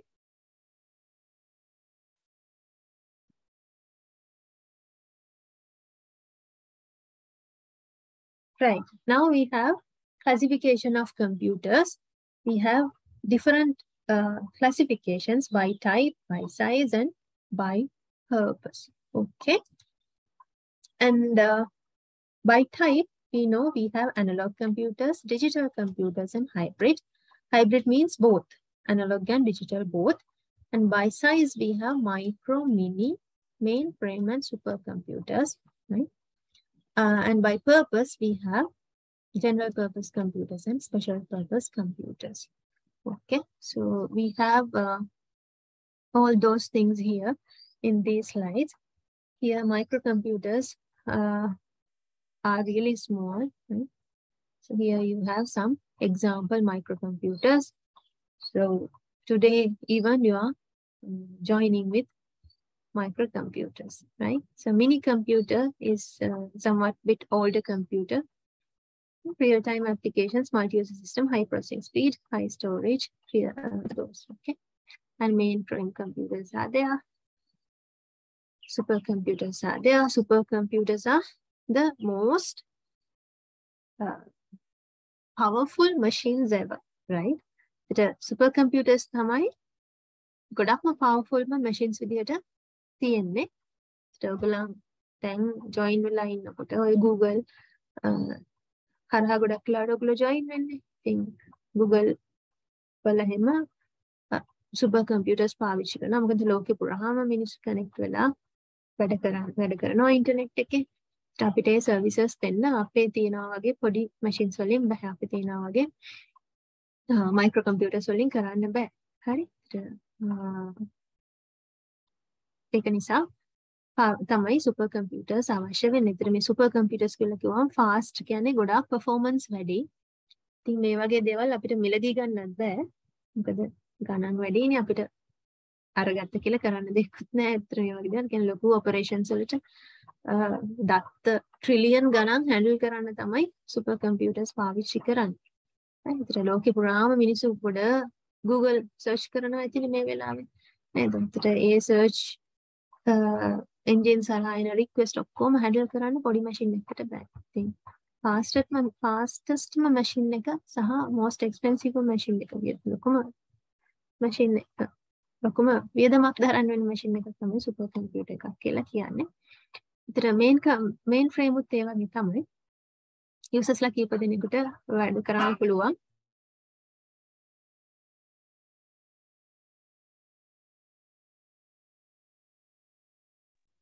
users ලා කීප දෙනෙකුට වැඩ කරන්න පුළුවන්. ඒවත් ස්පීඩ් මැෂින්. ඉතින් අපි සාමාන්‍යයෙන් මේ වගේ දේවල් අපේ ආයතන වල කියන්නේ අපි සාමාන්‍යයෙන් එදිනදා වැඩ කටයුතු කරගන්න මේ වගේ මැෂින්ස් පාවිච්චි කරන්නේ නැහැ. ඉතින් පවර්ෆුල් සිස්ටම්ස් නේ. ඒතර ගොඩක් නෙට්වර්ක් එක හරහා කනෙක්ට් වෙලා ලොකු කියන්නේ ගොඩාක් දේවල් ප්‍රොසෙස් ලොකු ඩේටා ප්‍රමාණයක් ප්‍රොසෙස් කරන්න ඕන වෙන වෙලාවට තමයි මේ වගේ ඒවා පාවිච්චි කරන්නේ. ඉතින් මේන් ෆ්‍රේම් වල සුපර් කම්පියුටර්ස් ගත්තම ඒ හැම එකකම ලොකු ස්ටෝරේජ් කැපැසිටි එකක් තියෙනවා. අපේ කම්පියුටර්ස් වල නම් ලෝකේ තියෙන හැමදේම ස්ටෝර් කරගන්න ඉඩ නැහැනේ. නමුත් මේ වගේ ඒ අවශ්‍ය විදිහට තමයි හાર્ඩ්වෙයාර් උනත් තියෙන්නේ. හරි. ඉතින් බෑකප් කරලා තියෙනවා.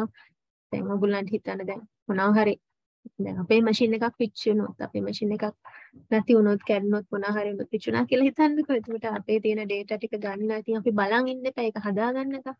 ඔයගොල්ලන් Google එකේ cloud එකේ එහෙම නැත්නම් Google එකේ කියලා කියනවා මම කෙලින්ම ඒක ඔයගොල්ලන්ට නිකන් තේරෙන නිසා.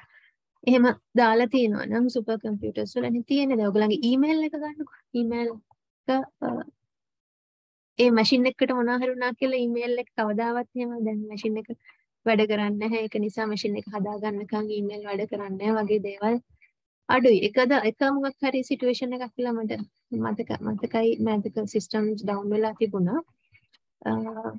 නමුත් ගොඩක් වෙලාවට කියන්නේ කොහොමත් අර බෑකප් එහෙම තියෙනවා. එකක් හાર્ඩ්වෙයාර් ෆේලියර් එකක් ආවොත් ටක් ගාලා අප් කරගන්න බෑකප් එහෙම සෑහෙන්න හදලා තමයි තියෙන්නේ. හරි. ඉතින් මේ කම්පියුටර්ස් ගැනත් ඔයගොල්ලන්ට වැඩිදුර විස්තර බලන්න පුළුවන් group activity එකේදී. ඒක නිසා මම ඒවා ගැනත් වැඩිදුර විස්තර කියන්න යන්නේ නැහැ. හරි. Right. Finally, we are going to talk about applications of computers, and we can use computers for different purposes. Right, we can use at our homes for education, industry, entertainment, banking, and so on. Right, those are the application areas. Right, application areas. The topic is not given here.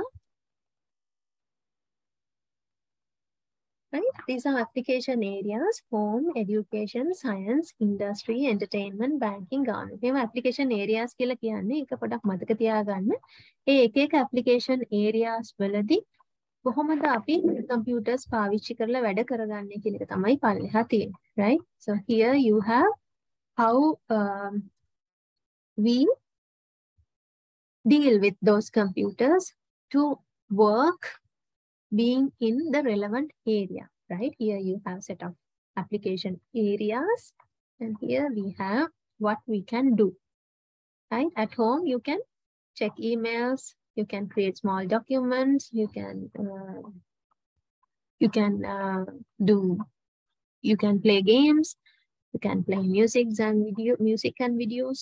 Right, and in education you can work being at your schools and universities. Right, in science you can analyze data and so on. Right, in industry you can develop software, and internet entertainment you can develop games. Right, you can edit videos, you can edit audio clips and so on. Right?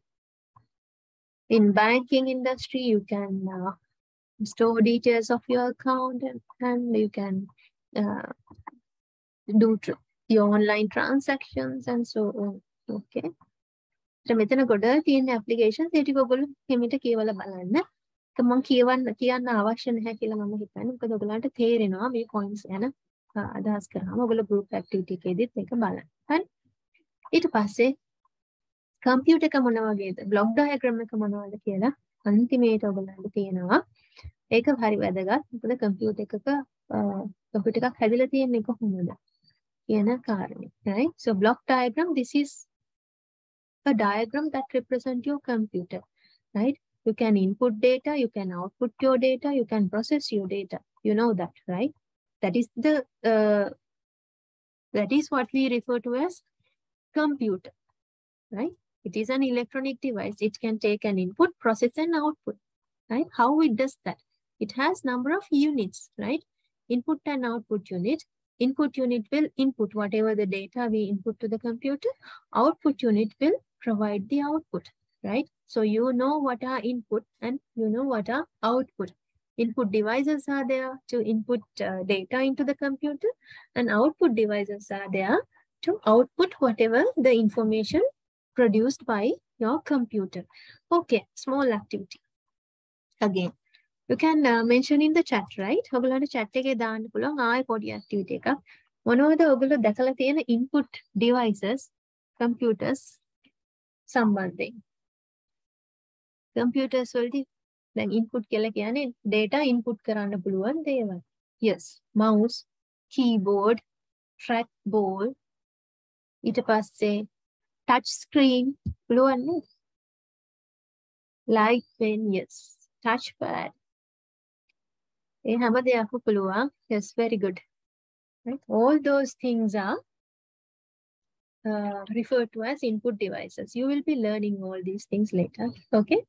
Now, what devices can be used to output information? Yes, monitor, speaker, good. Monitor will display whatever the things, right? And whatever the things you have created, and you can output sound through speakers. What about printers? Yes, using printers, you can have a hard copy. Hard copy, soft copy කියලා එකක් තියෙනවා. දැන් අපි pen drive එකකට දාගත්තොත් අපි කියන්නේ soft copy එක කියලානේ. ඔයගොල්ලෝ print out එකක් ගන්න computer එකෙන් අරගෙන යන document එක print කරගන්නේ shop එකට දීලා නේද?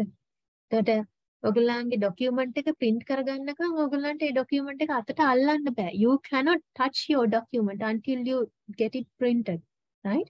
So we have two different things. We have hard copies and we have soft copies. Soft copies means the copies that we cannot touch. We can't physically see that. To use the soft copy, you will have to have a computing device, computer. Your mobile phone is also a computing device, right? So computing device is needed to deal with the soft copy, but for hard copy, you can use it easily, right? So the printer is an output device that provides a hard copy, and projector, very good. Anjana, I don't know, whoever. Right.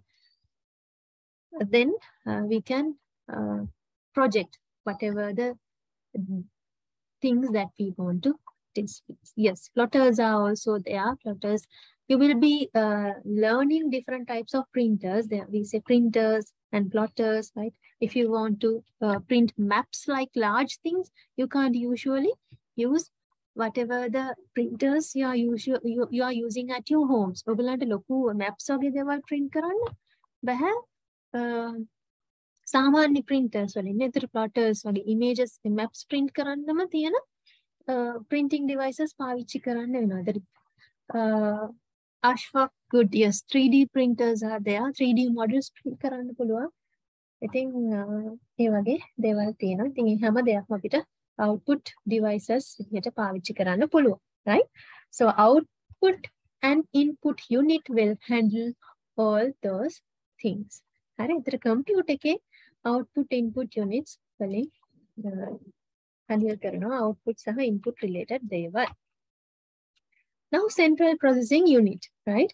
So being in the middle, this is the this works as the brain of your computer, right? Heart, let's say, right? This is your computer, you send input and you receive output, right? Inside that, you have to process all these things, okay?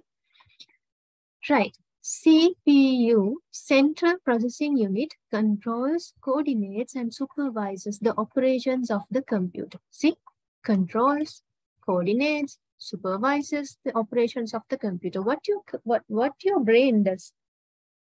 ඔගොල්ලන්ගේ මොලේ මොනවද කරන්නේ? ඔගොල්ලෝ සම්බන්ධයෙන් ඔගොල්ලන්ගේ අතපය හසුරවන එක, ඇස් හසුරවන එක, ඒවා ඔක්කොම මොලේ හරහා නේද වෙන්නේ? ඒ වගේ තමයි කම්පියුටර් එකෙත් මේ කියන මොලේ හරහා තමයි අවශ්‍ය ඒ coordination part එක කරන්නේ, controlling part එක, coordination part එක, time එක, rhythm එක, ඒ හැමදේම කරන්නේ ඔයගොල්ලන්ගේ central processing unit එක හරහා. Okay, CPU consists of arithmetic, logic unit, and control unit. So this is one of the important things that you will have to remember. There are two parts, special components resides inside the central processing unit, right? There are two parts because we simply refer to CPU as the processing device, but actually it consists with these two, and these two parts does two different things.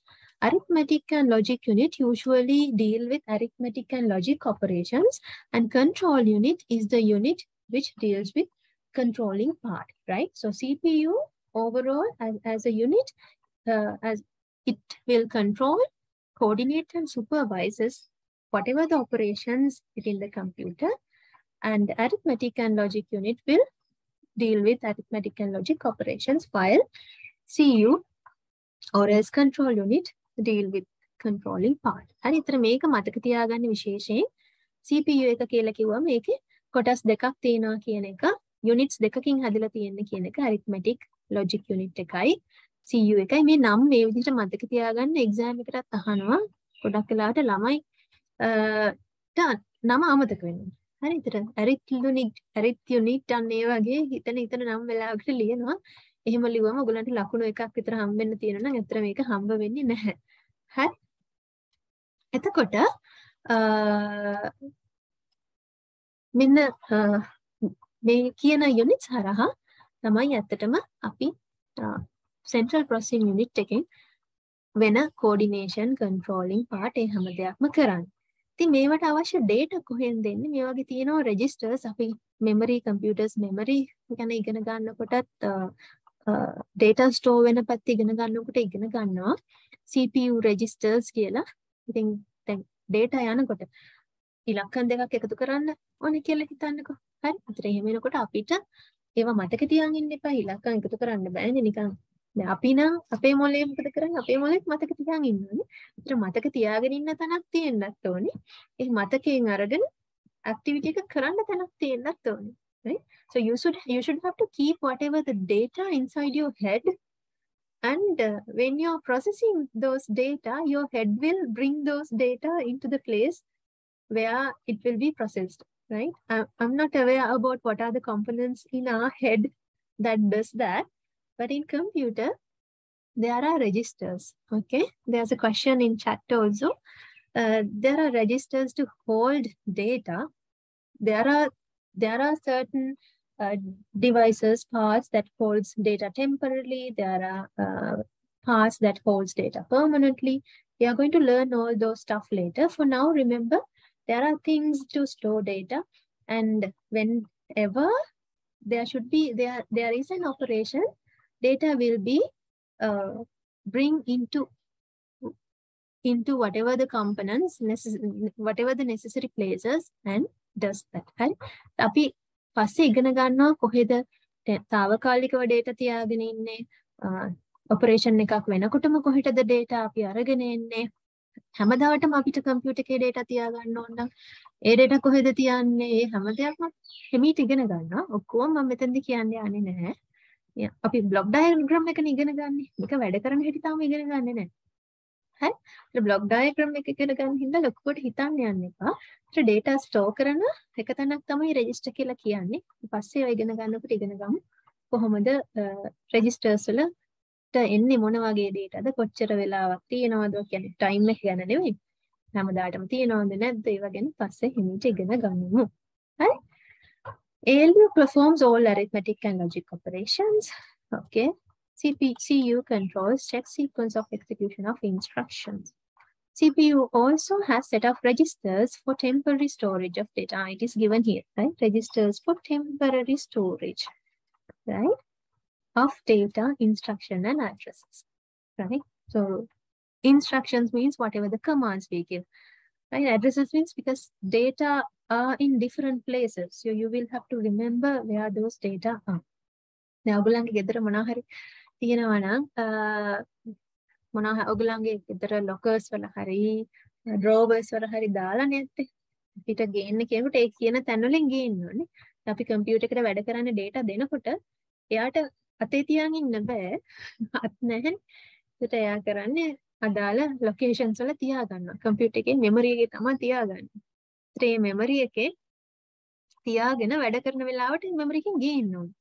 ඒවා අරන් එන්න කොහෙද ඒවා තියෙන්නේ කියලා මතක තියාගෙන ඉන්න. ඉතින් ඒවට addresses කියලා තියෙනවා. මේ addresses read කරලා තමයි අවශ්‍ය ඒ address එකෙන් අරගෙන එන්නේ. ඉතින් අපි එකතු කරන්න හරි instructions දෙනකොට instructions මතක තියාගන්න ඕන, ලියා ගන්න. දැන් ඔයගලන්ට හිතන්න ඔයගලන්ට මොන හරි තේ එකක් හදන්න තියෙනවා කියලා. දැන් ඔයගොල්ලෝ තේ හදන්න practice එකෙන් දන්නවනේ නේ.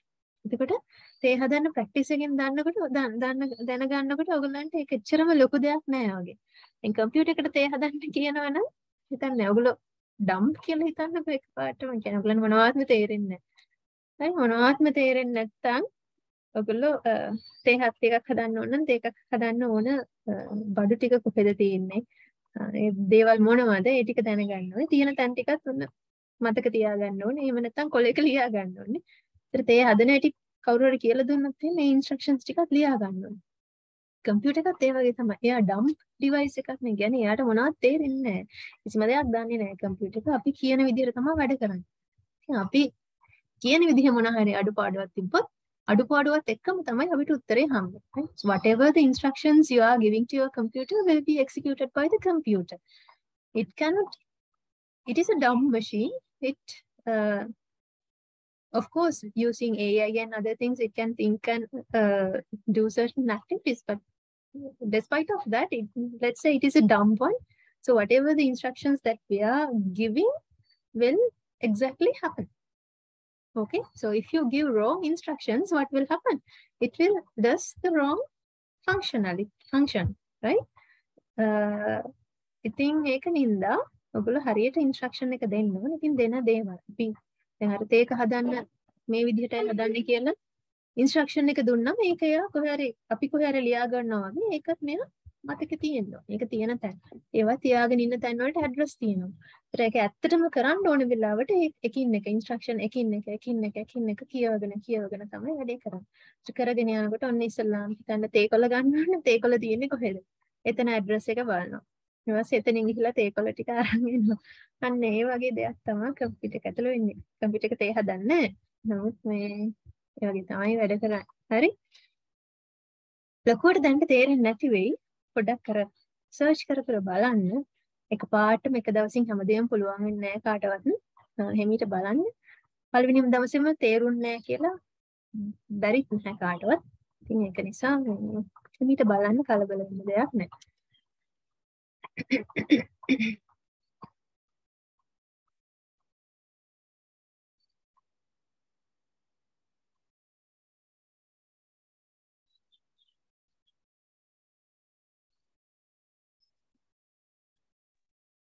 Right. Okay, next one.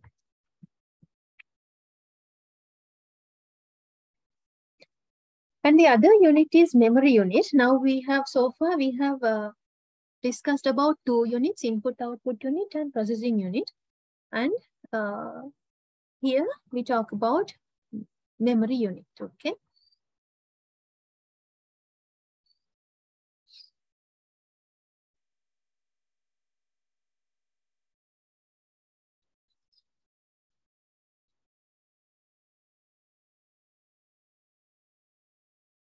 right? So as I already told you, this memory unit is to store data and instruction both, right? You have to store the data and you will have to store the instructions as well, right? Intermediate results and output temporarily during the processing of data, right? So while processing, it will have intermediate results. So for storing those things, also we need computer memory. The සාමාන්‍යයෙන් වැඩක් කරනකොට තාවකයි. දැන් අපි ගානක් හදන්න ගියත් අර දැන් එතන ඉලක්කම් දෙකේ තුනේ වගේ තියෙනවා ඔයගොල්ලෝ එකතු කරගෙන යනකොට පොඩි දවස්වල ඇති අර එහා පැත්තට අරන් යන්න ඕනි ප්‍රමාණය හිතේ තියාගන්න කියලා කියන්නේ නේද? ඒ වගේ මතක තියාගන්න తాවකාලිකව එන රිසල්ට්ස් මතක තියාගන්න අන්න ඒ වගේ කියලා ගන්න රෆ්ලි මතක් කරගන්න. ඉන්ටර්මීඩියට් රිසල්ට්ස් එමත් අපි මතක තියාගන්න මෙමරියේ ඉඩක් ඕනේ. අපි දෙන data, අපි දෙන instructions, අපි වැඩක් කරන වෙලාවට හැදෙන අමතර results, temporary తాවකාලිකව තියෙන results, ඒවා හැම දෙයක්ම මතක තියාගන්නේ computer memory එකෙන්. ඉතින් memory එක ගත්තාම memory එක එක කොටස් වලට බෙදිලා තියෙනවා. එක එක වර්ගයේ memory තියෙනවා. ඉතින් මේ හැම memory එකක්ම උදව් කරගෙන තමයි computer එක වැඩ කරන්නේ, right? There are different types of computer memory, right? So different memories will behave differently. So all those memories will participate data processing, okay? Data storage and processing both. The input data is to be processed is both into the main memory before processing. I already told you that, right? So whenever you have stored necessary instructions and data, before its processing, it should be brought into the main memory, right? Because usually, you store data in your hard disk, computer hard disks, or other external devices. Right? So being there, it is difficult to process. And whenever your computer process information, it will bring up all those data into your computer's main memory. අපි මේ memory ගැන ආපහු පස්සේ වෙලාවක ඉගෙන ගනිවි. එතකොටත් ඔයගලන්ට තේරෙයි. computer එක ගත්තම දැන් තාවකාලික memory තියෙනවා. හැමදාටම තියෙන memory තියෙනවනේ ඔයගලන්ගේ documents ඔයගොල්ලෝ computer එකේ save කරලා තිබ්බහම දැන් හිතන්න මම මේ presentation එක කියලා මේ presentation එක දැන් මේ load කරන් ඉන්නකොට මම මේකේ මේ අඳිනවා ඒවා කරනවානේ. ඉතින් මේක දැනට temporary මගේ computer එකේ random access memory එකට එහෙම නැත්නම් తాවකාලික මතකයට ගෙනල්ලා තමයි වැඩ කරන්නේ. මොකද hard disk එකේම තියාගෙන වැඩ කරන්න අමාරුයි. එහෙම කරාම අර යන කාලේ process කරන්න යන කාලය එහෙම ගැටලු තියෙනවා. ඒවා අපි පස්සේ ඉගෙන ගන්නවා. කොහොමද data කොටසින් කොටස එන්නේ architecture පැත්ත පස්සේ ඉගෙන ගන්න තියෙන්නේ. පළවෙනිම lesson එකේ එච්චර දුරට යන්නේ නැහැ.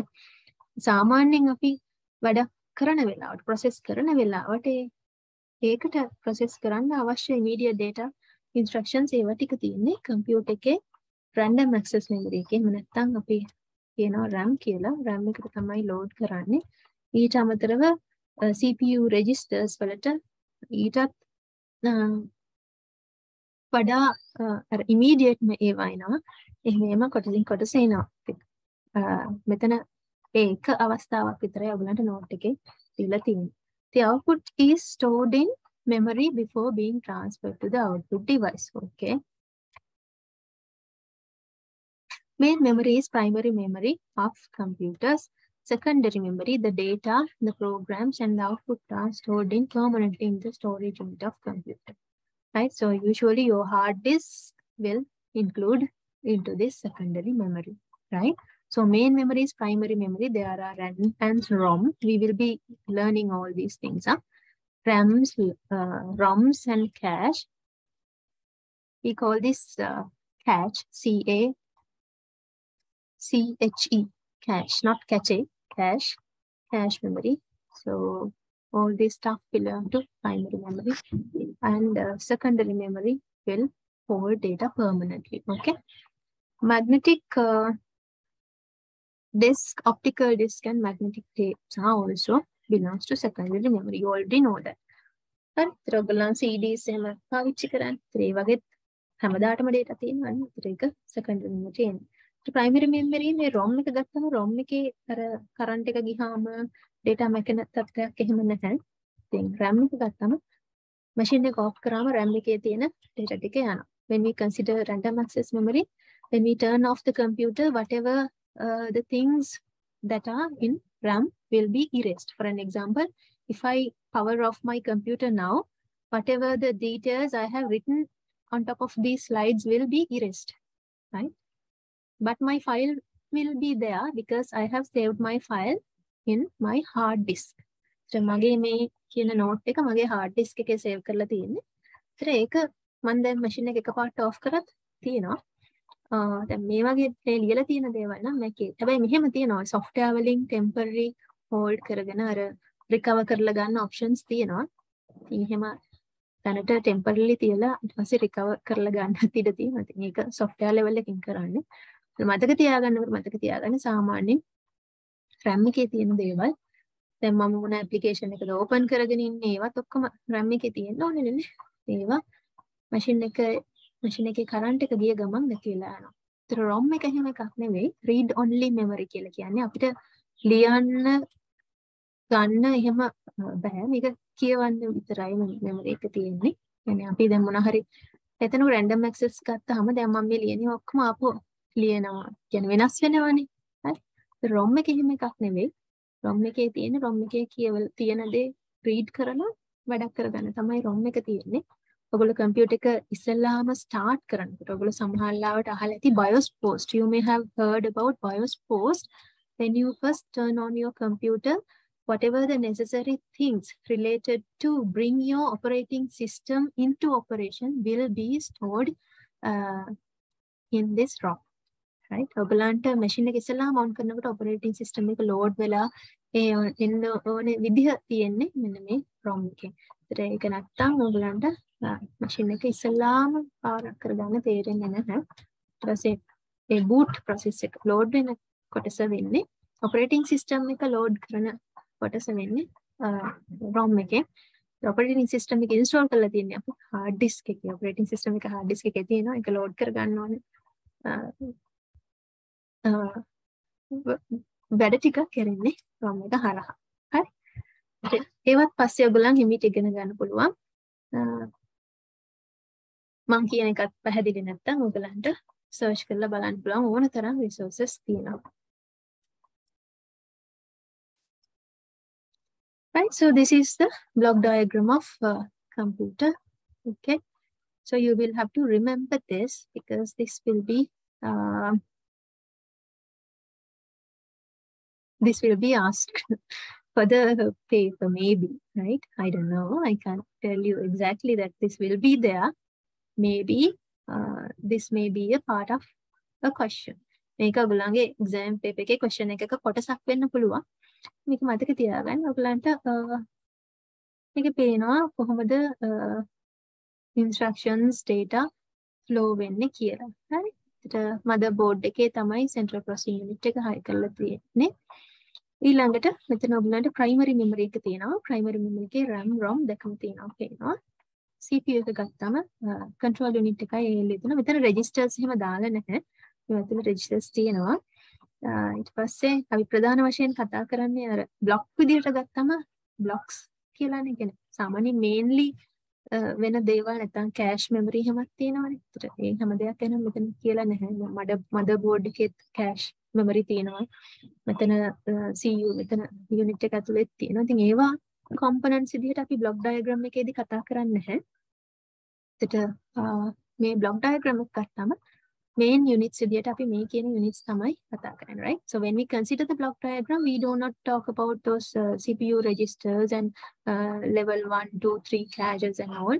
We just simply mention the main units, so main blocks. Okay, so this is the block diagram, and here you see how data and instructions are flowing, right? Here In blue color, you see flow of data, how data will be passed, and in brown like color, maroon or brown, right? It shows flow of control, and green color flow of instruction, right? Okay.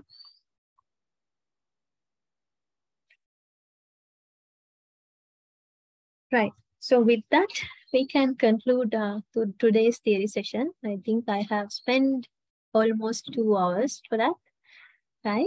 So if you have any questions, you can ask now. And next week, we are going to learn about how to represent data, right? In this section, we will be learning how we represent numbers and letters inside the computers, right? So you will be learning how to convert binary to decimal, decimal to binary, hexadecimal, and so we are going to talk about number systems. Right? එනස අපි කතා කරන්න බලාපොරොත්තු වෙන්නේ number systems ගැන. කොහොමද computers ඇතුලේ data represent කරන්නේ? text කොහොමද represent කරන්නේ? numbers කොහොමද represent කරන්නේ කියලා.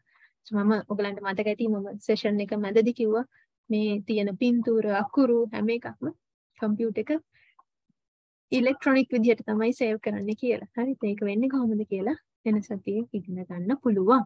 හරි? Right. So that's about today's session. I hope it was clear to you. Any problems? Any questions? Issues?